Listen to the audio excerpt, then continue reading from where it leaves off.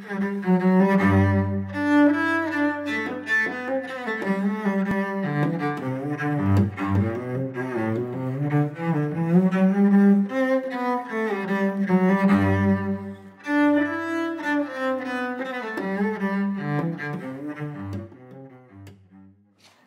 name is Bonita Grant, and I am the archivist for the Hopewell Museum.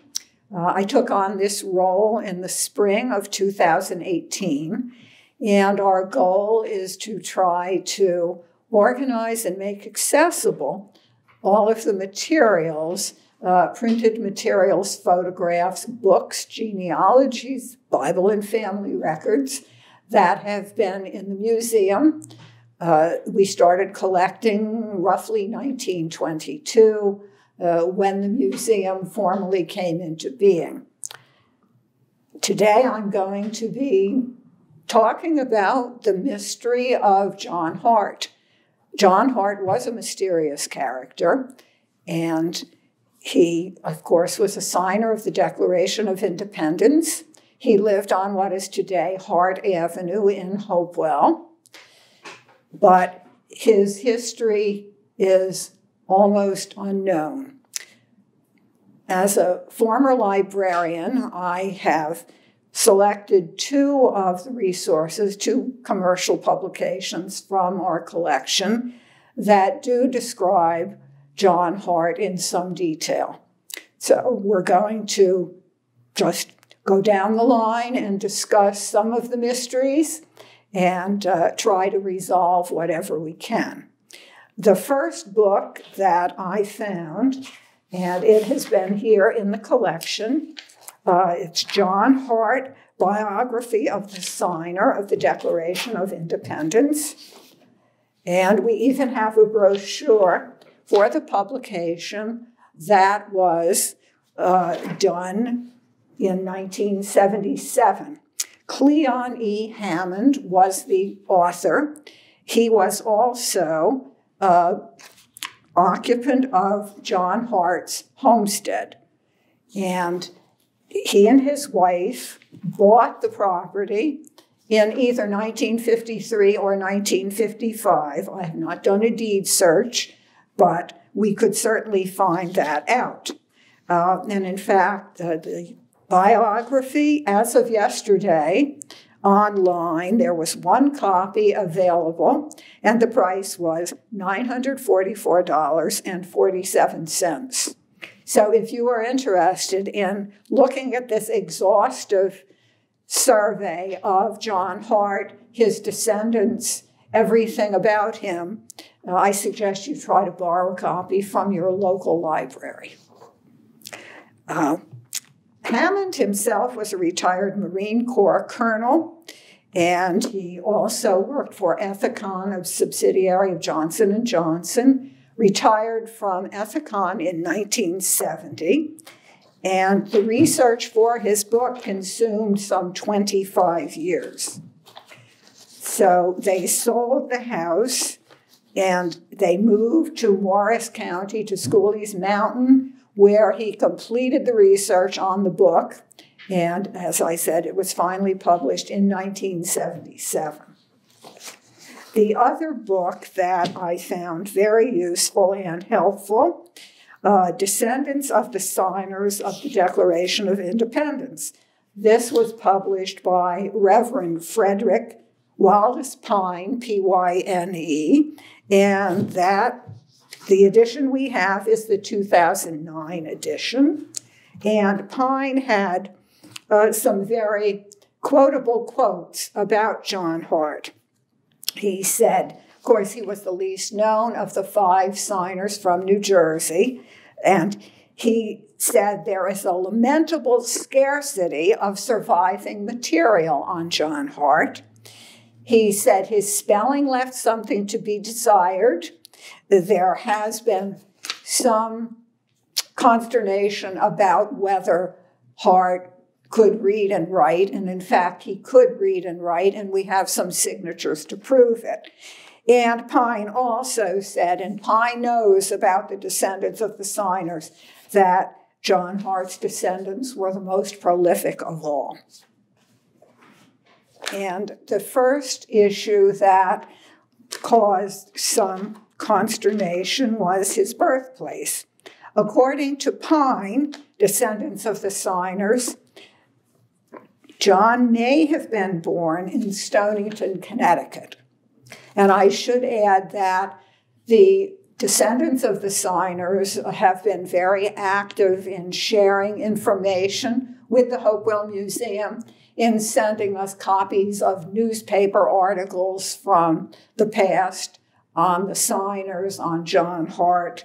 And so with one of the descendants, I did some research and looked at the Stonington, Connecticut town records, which are complete and online, found nothing. And the suspicion is, and Reverend Pyne confirmed this, that John was probably born in Hopewell Township. His father, Edward, had a home on Rogers Road. And the suspicion is that John was born on Rogers Road. Birth date, of course, is unknown. There is speculation that it was perhaps November 5th, 1711. We do know that he was baptized in Hopewell Township, Old Hopewell Township, and the date was either 1713 or March 4th, 1714. The Gregorian calendar was adopted in 1751 by Britain, and so that is why there is a discrepancy in the dates. But his baptism was recorded.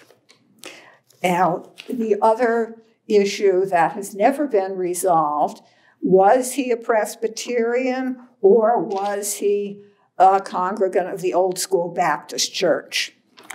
He married Deborah Scudder, and Deborah's family and Deborah were Presbyterians. But the fact that John donated land in 1747 for the Old School Baptist Church and cemetery led people to believe that he might have been a member of Old School Baptist Church. But there is nothing in the record, either through Cleon, Hammond, or Reverend Pyne, to indicate that he was a congregant of either the Presbyterian or Old School Baptist Church. And in fact, when he died and Deborah died at the age of 55 in 1776, and John died on May 11, 1779. They were both buried in the Hunt family burial ground, which is roughly the intersection of Woodsville and Harborton Road, maybe 3 or 4 miles west of Hopewell Borough. But this, John was moved to Old School Baptist Church, and a monument was erected, but we'll go into that a little later. We'll try to go chronologically if we can. So we have here what is a lock of John's hair. And the story on this is told very thoroughly in Cleon Hammond's book. Hart's remains were exhumed from the Hunt burial ground on June 6, 1865. On July 4th of 1865, he was reinterred in the Old School Baptist Church, and a monument was erected.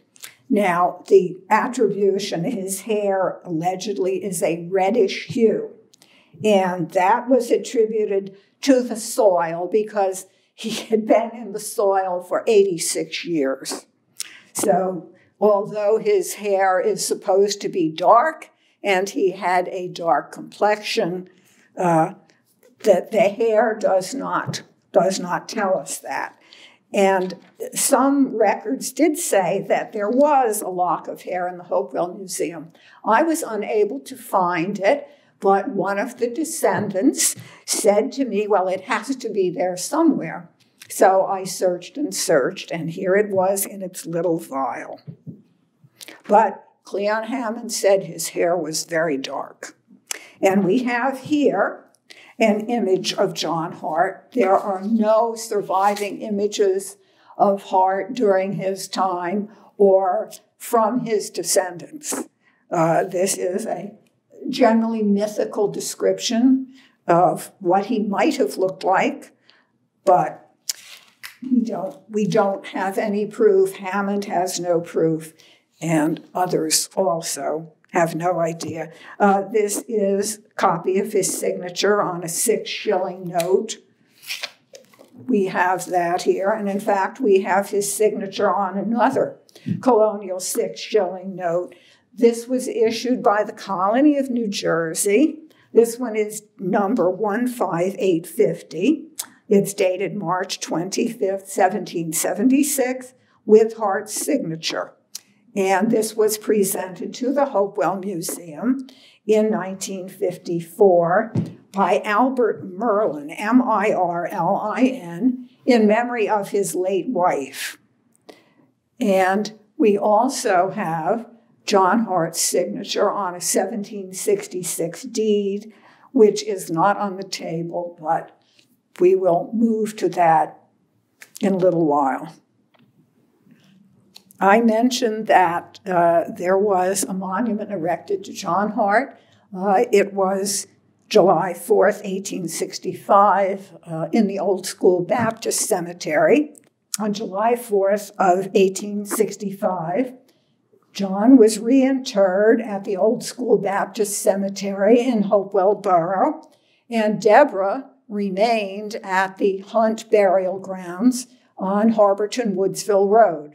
And she is there to this day. John remains in this day at Old School Baptist Cemetery. Governor Parker of New Jersey did a speech at the dedication of the monument, and we have that copy here. So above the fireplace, we have an image of John Hart. This was done by John Hart IV, who was a Philadelphia artist and a descendant, of course, but we do not have any original images. So this, again, is an imagined vision of what John Hart may have looked like. And here we have John Hart IV, the artist, 2 of his sons. John Hart, the artist, died in 1904, and in addition to being an artist, he was an accountant for a Philadelphia department store. And I received that information from one of the descendants of the signers who sent me a clipping of John Hart IV's obituary. We also have other photographs here, some of the descendants at the John Hart Monument in Hopewell. And the monument indicates that Hart died in 1780, which of course is incorrect because the official date of John Hart's death was 1779. This is a photograph of the artist here and his sister at the monument. And these are 2 additional photographs of the monument in Old School Baptist Cemetery. They do not have dates on them, and unfortunately we have no accession record that would give us a sense. Cleon Hammond continued to be annoyed by the fact that John Hart's image had been so imagined over the years. In 1976, he commissioned a composite portrait of what he thought John Hart might look like. And the artist who did this was Charles Howard Waterhouse. As I said earlier, Cleon Hammond was a colonel in the Marines, And Waterhouse was also a Marine and served as an artist for the Marine Corps. According to all of the research that Cleon had done, this is what John Hart might have looked like. Dark hair, dark complexion. And Hammond served as the president of the Hopewell Museum for some time.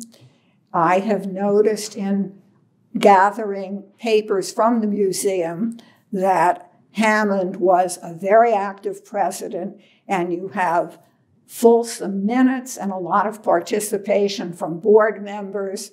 So I think Hammond brought his talents from organization to the museum as well. Hammond also did a lengthy article, and it was published in New Jersey History, which was the proceedings of the New Jersey Historical Society.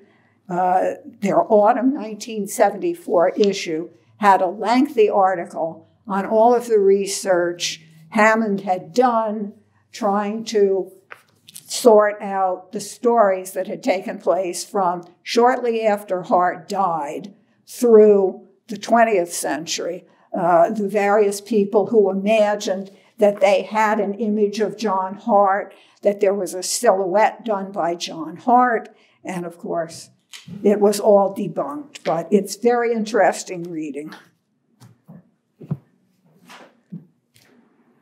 And we finally come to the image of Hart's home.